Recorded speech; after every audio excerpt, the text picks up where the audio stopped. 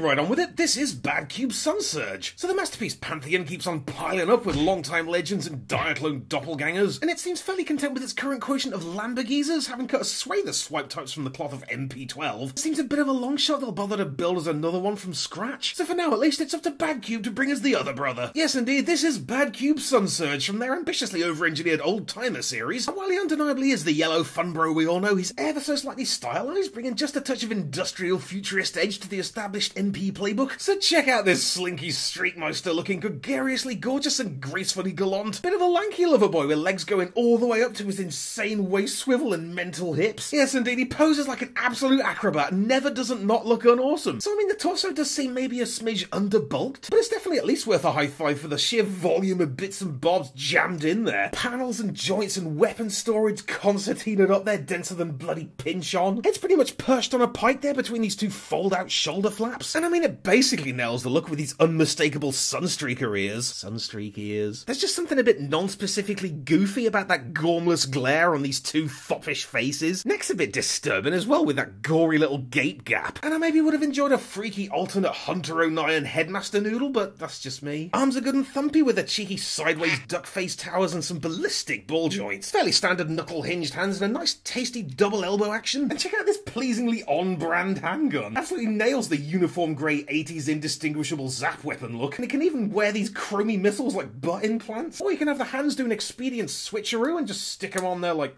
punch dildos. But by volume, he's still probably about 80% legs. Kinda love how you can take the little Lambo feeties and step them up for your preferred feety flavour. Tilt's a bit of a toughie though, which is a real surprise considering how limber the rest of him is. Lamborghini. But before we forget, let's box it up. Badcube are definitely smashing it on the design front with this tasty two-tone neo-minimalist mustard sandwich with like the killer clustered text and foiled up name. Plus bit of character art, and it's so refreshing to see a collector car that's not just trying to look like G1.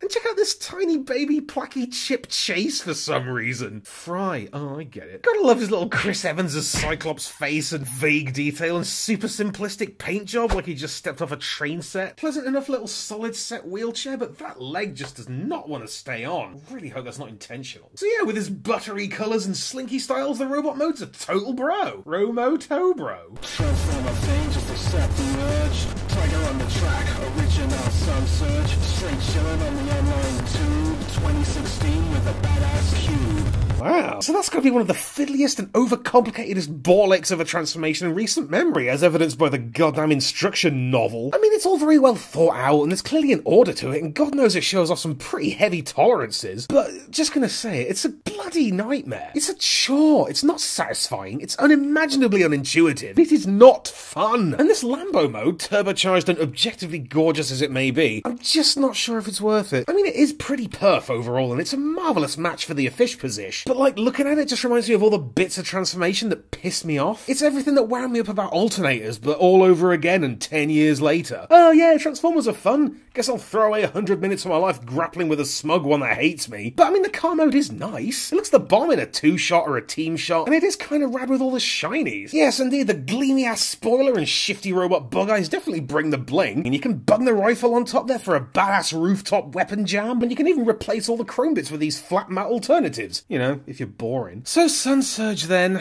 Yes, he's good. My God, doesn't he know it? Definitely brings it pretty hard with an attractive and semi-original take on the old Sunstreaker shape and a flippin' flawless alt mode. But it's kind of the same reason I can't get into like Necrophagist or Mastodon. I mean, it's obviously very technically accomplished and there's talent and thought on display. It's just so bloody pleased with itself. I'm not gonna say it's bad, it's just a touch too high maintenance for my tastes. I've got other stuff I want to do with my day. More like fun purge, am I right? Okay, bye.